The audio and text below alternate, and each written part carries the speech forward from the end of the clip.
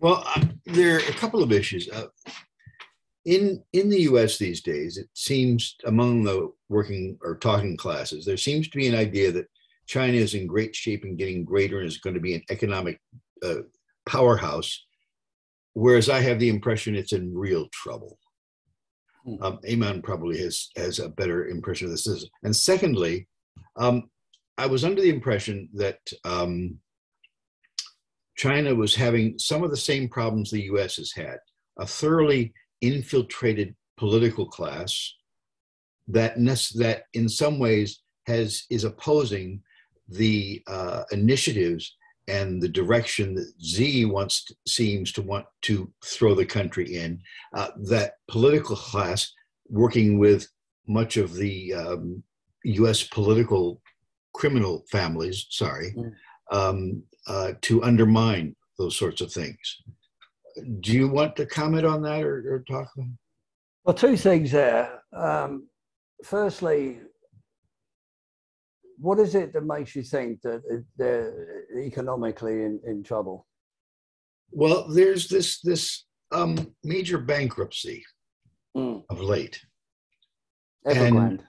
Yes, exactly. And the numbers in there are just staggering. And I don't know, various commentators or various others say that's going to present a huge problem to the Chinese going forward. That's because they don't understand the Chinese financial system. Firstly, the fact that the American economy and the Western economies are going down, COVID, trade tariffs, the supply chain things, they've all hit China hard. And we've seen a lot of bankruptcies. There's Evergrande being perhaps the most high profile of that. But the economy keeps soldiering on. I mean, what you've got to bear in mind, and I'm sure Matt has explained this, in China, they have public banking. The bank is there to serve the society and the economy as a whole, rather than the other way around. Does China have debt? Hell yeah, it has debt, but it's internal debt. If you're part of the Rothschilds banking system, any country that wants to raise money, it's got to go to the central bank with a bond, and that bond is sold internationally. So now every country in the world is straddled with foreign debt. China doesn't create its money like that. China has a public banking system. So China can do anything it wants. All right, it's got, even the West says this, they've got more tools in the toolbox to address these situations, and they have. When your debt is strictly internal, there's a million different things that you can do about it. So if you want to look at Evergrande, now Evergrande is a great example. Evergrande is a big, powerful construction company. They build developments, mainly housing, and they've been very, very, very, very successful. The mistake Evergrande made is, like a lot of people in business, they think they have golden balls and they can turn it to anything. So they decided unwisely to get involved in the electric car business. That's where they lost their money. So anyway, they've got a cash crunch. They go out of business. She comes in, all right, and she says, houses are for living in, they're not for speculation. Any Chinese citizen that paid money to Evergrande to buy an apartment, they're going to get them exactly what they paid for. The government will ensure that.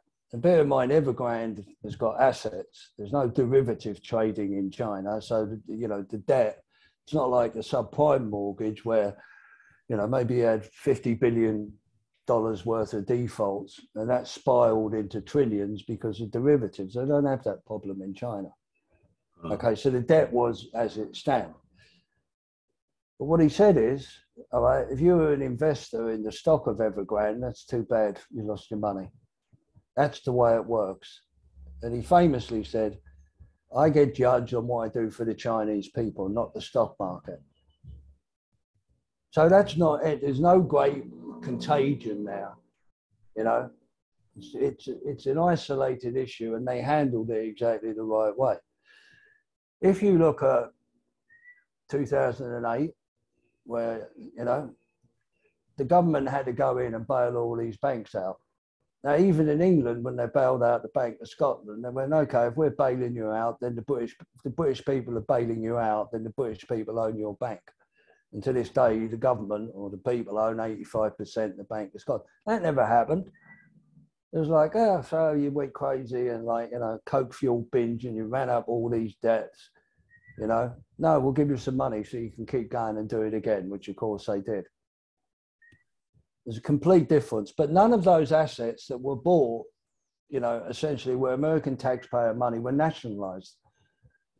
You know, that was the ridiculous thing about it. So, yeah, if you look at how China finances its infrastructure projects and how essentially it silos them, so there's no contagion. Okay. Yeah, China is experiencing an economic downturn. And it's lost a lot of businesses because of all the last couple of years, disrupted cash flow and everything. But it will rebound. It will rebound very, very, very quickly. But its financial system is in very safe hands because it's internal. So that was the first part of the question about Evergrande and, you know, the financial system. If you don't understand, which most of the West don't, China's banking system, you know, they're going to say, oh, it's going to crash. They got all these debts and that sort of thing. No, it doesn't work like that. They're aware of that, you know, and it isn't like one big pool, you know, where all the debts go and the money gets paid out. All of these infrastructure projects, they're all isolated, they're all treated as a separate entity. They all have a, you know, a cost and return format in them. They know what they're doing with that. They really haven't made too many mistakes. But, you know, once you give the market over to, you know, the free market, then these sort of things are going to happen. But they'll have learned from their mistakes. What was the second part of that again? It was about, I've heard. Oh, right, the factions. Right, the factions. Yeah. Every country in the world has got them. I mean, that's the first thing. So, yes, you do have factions. But the party itself, they're united. Now, we don't know what goes on behind closed doors. Don't let anybody tell you any different. We don't. But I'm of the opinion, particularly when it comes down to leading political figures, it doesn't matter what they profess to think or what they believe in or what they say. The only thing that matters is what they do. Right. And if you look at the way the Chinese party goes now, the Chinese party have always had to battle with attempts at oligarchy. Let me clumsily put it in that manner. So, for example, Jack Ma, who's the CEO and the genius of Alibaba, we're all familiar with him? Yeah. Ugly little troll guy. Yeah. Okay, well, he's like the Bill Gates of China, okay? But he doesn't own Alibaba. He's a construct. Alibaba and that group, they're owned by the Jiang family out of Shanghai. Jiang, Jiang. They're a very, very rich and powerful old Shanghai family that have survived generations of different changes and governments and all sorts of things. Very powerful. Alibaba is a front for them. Now, early 2000s, Jiang Zemin, one of the scions of that family, was the president of China. And he showed disturbing signs of being too sympathetic to Western interests. Jack Ma works for them. He's their mouthpiece. Now, they were about to do an IPO about 18 months ago in Shanghai. It was going to be trillions. And Jack thought himself so powerful that he came out and criticized the Chinese banking system. Okay, Jack. That's what caused that. No IPO, all right? And Jack was quite to advise to keep your mouth shut and go and live quietly on your money. I hope it keeps you warm.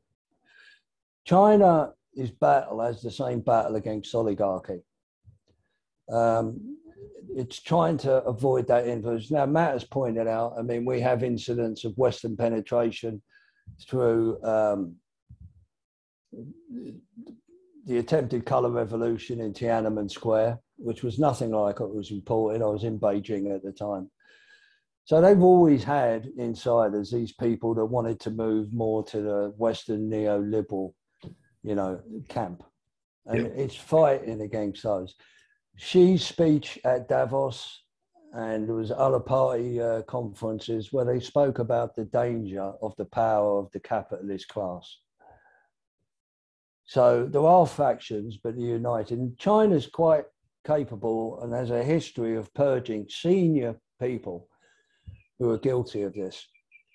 It's about 10 years ago, and there was the mayor of Chongqing, Guo.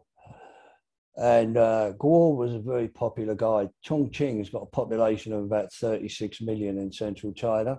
And he was seriously considered as a candidacy for the premiership. But they were doing all kinds of dirty dealings with the West.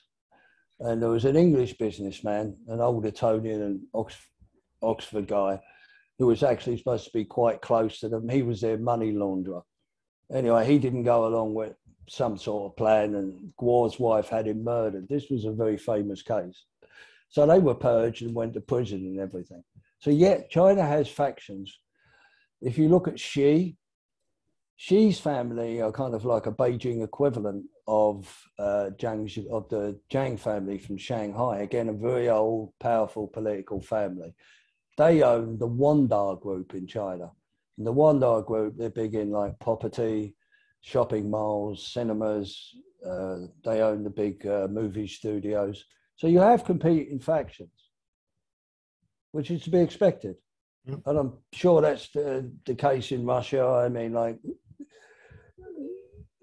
all the oligarchs know not to mess with Putin, but he has to deal and juggle because a lot of these people, weren't purged, they went along with him, at least on the face of it.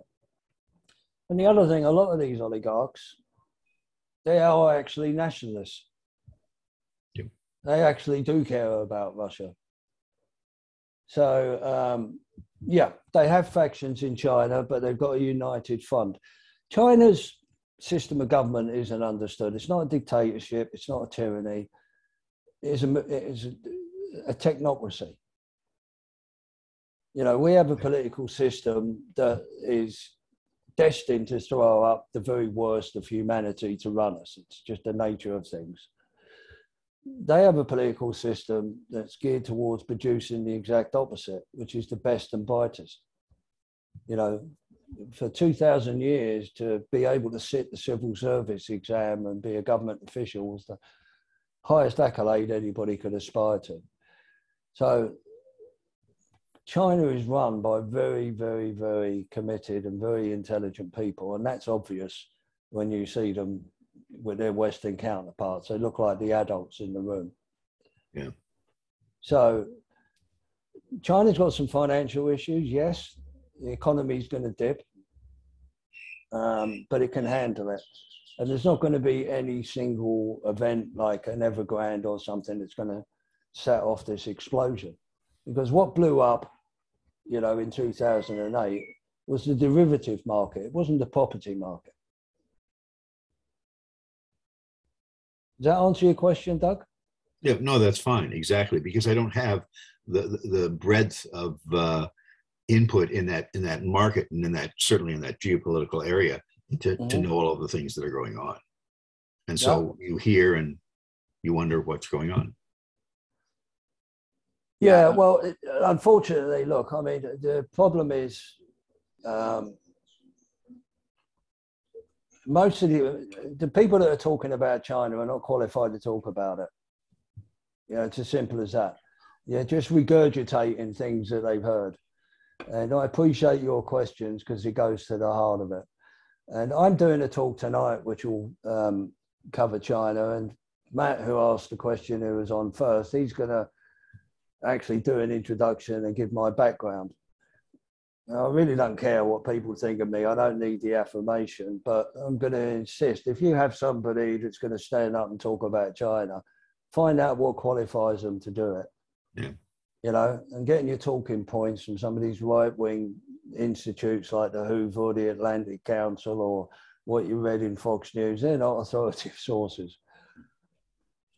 So I'm so happy that you ask that question, Doug, because that is something which is just so big in the zeitgeist. And I'm actually going to snip out your answer, Eamon, and just make that a standalone video, since I think a lot of people need to process what you just said.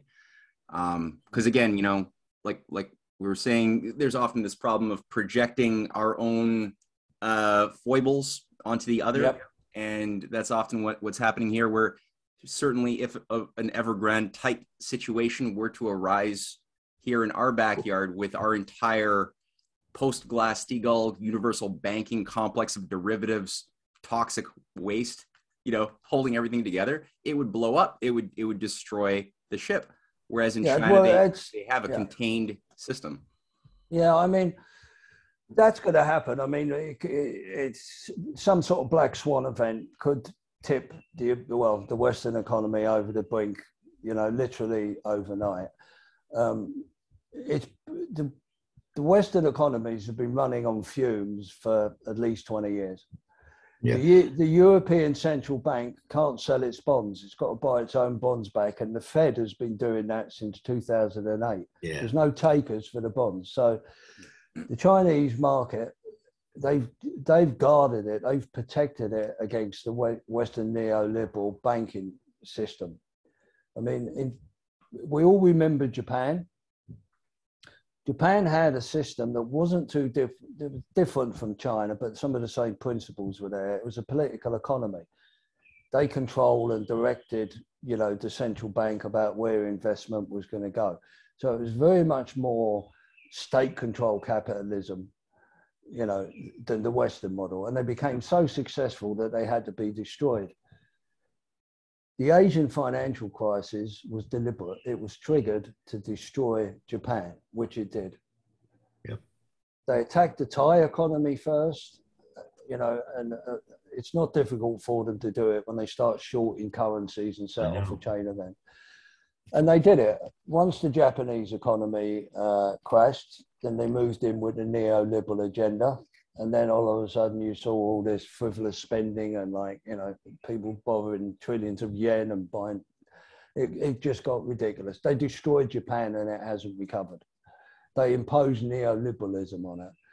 So the Chinese protect their financial system. Okay. Well, and it's pretty much immune to Western attack.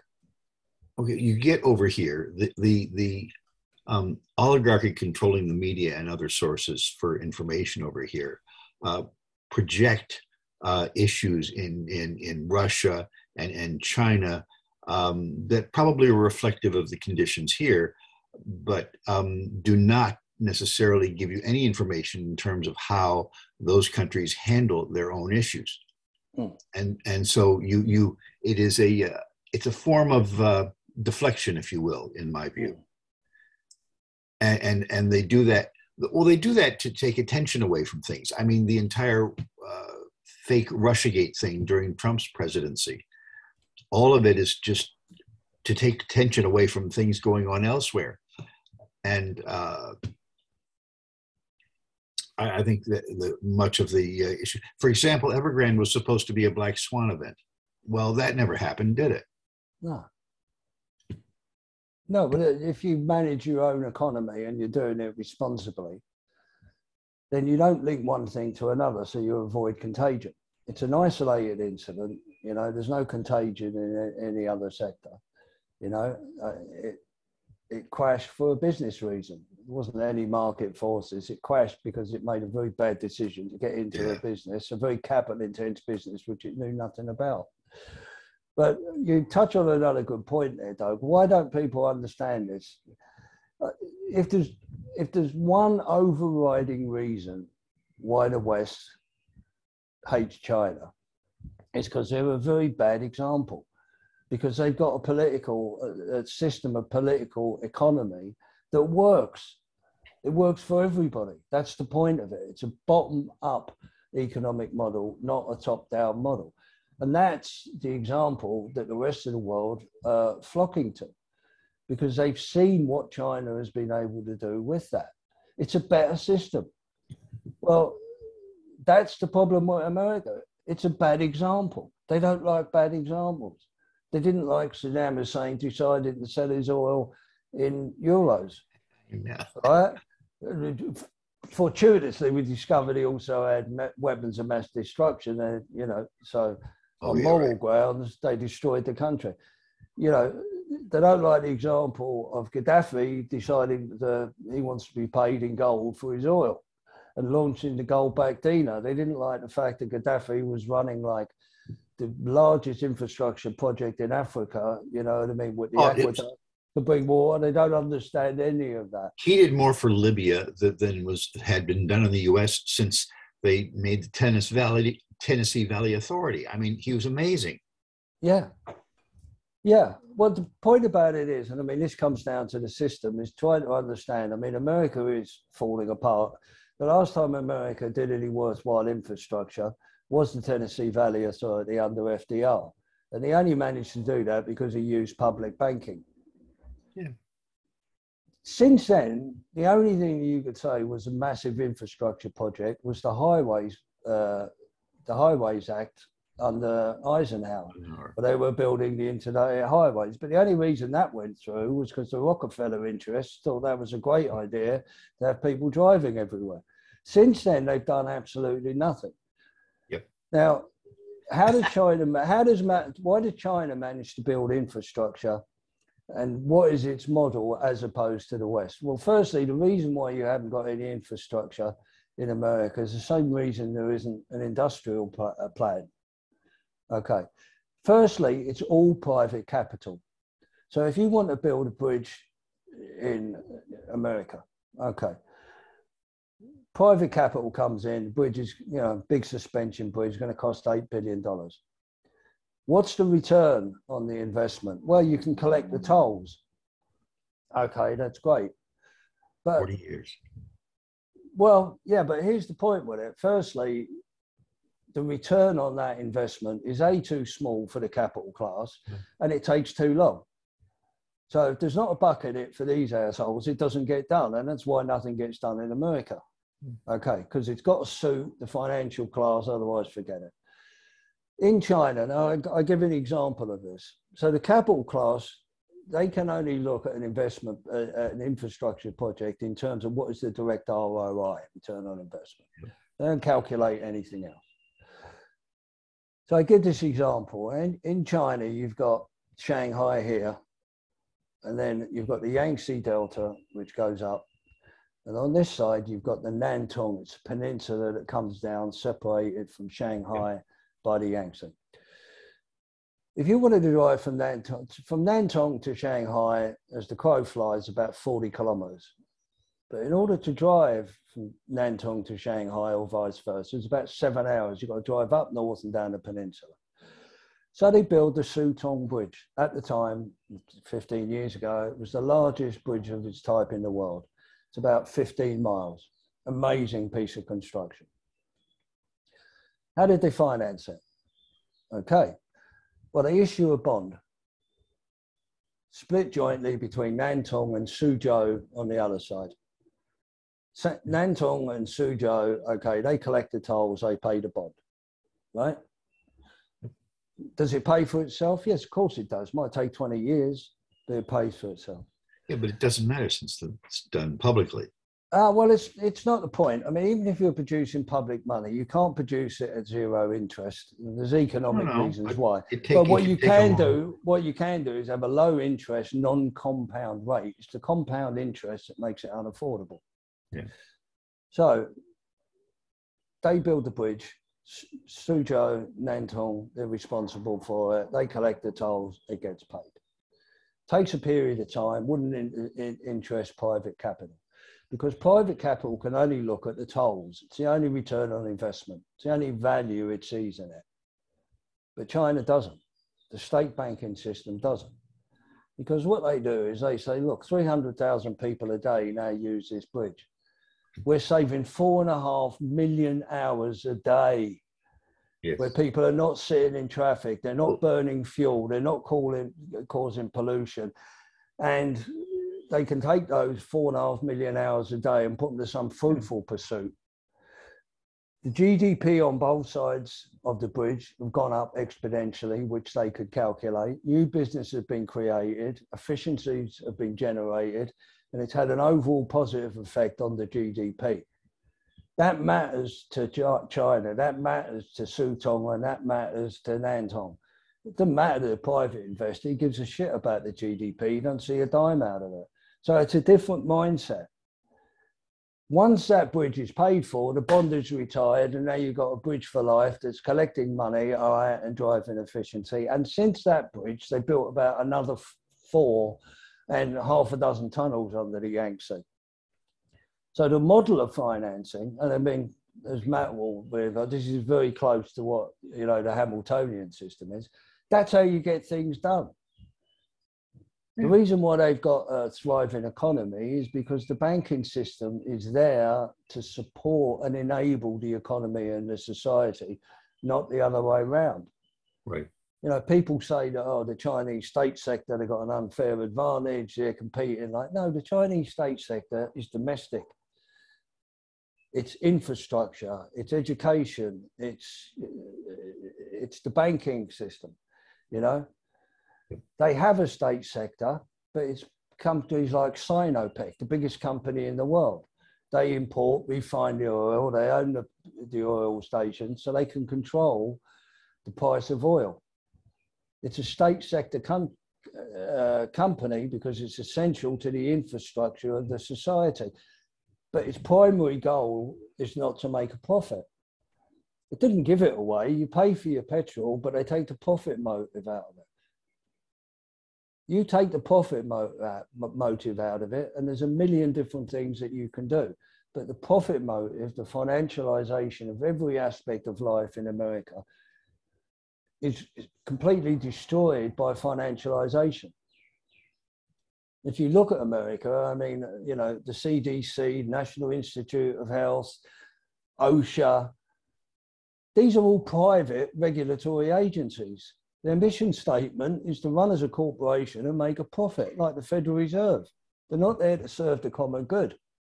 So like when you've got all these private regulatory agencies, I guarantee all you're going to have is more and more regulation, which is an unfair burden on the small and medium-sized businesses.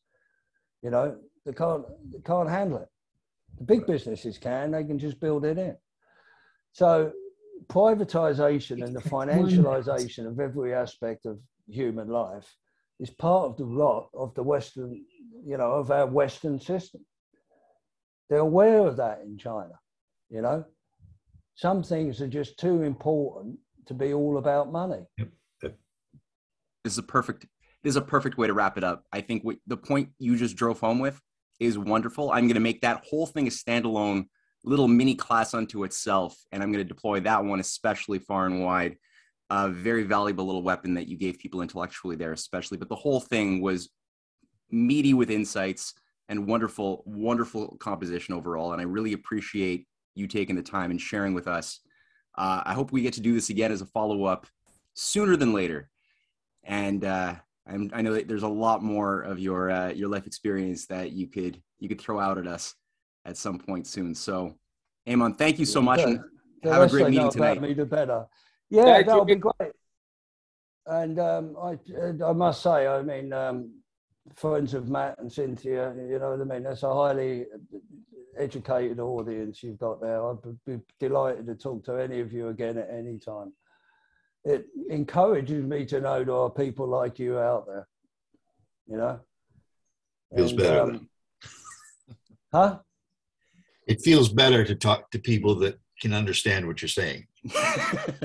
Yeah, well, look, I've been at this an awful long time, you know, a long time. And, you know, my hat goes out to Matt and Cynthia for the fantastic work they do. And, you know, I mean, I write a few articles and do a couple of these things, but, you know, my intent is really just to support their work as much as I possibly can, because they're breaking new ground.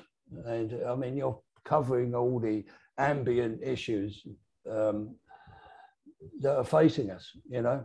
I mean, it's not one issue here, there's not one thing, you know. There's a number of things, but we're at a very interesting point in history, and we can actually influence what happens from now going forward.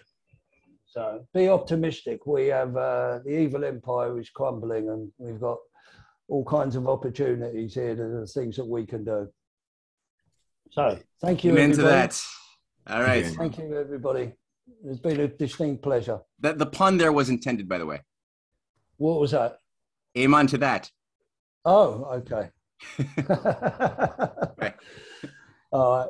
Sure, guys. Ladies and gentlemen, thank you very much. It's been my distinct pleasure. Matt,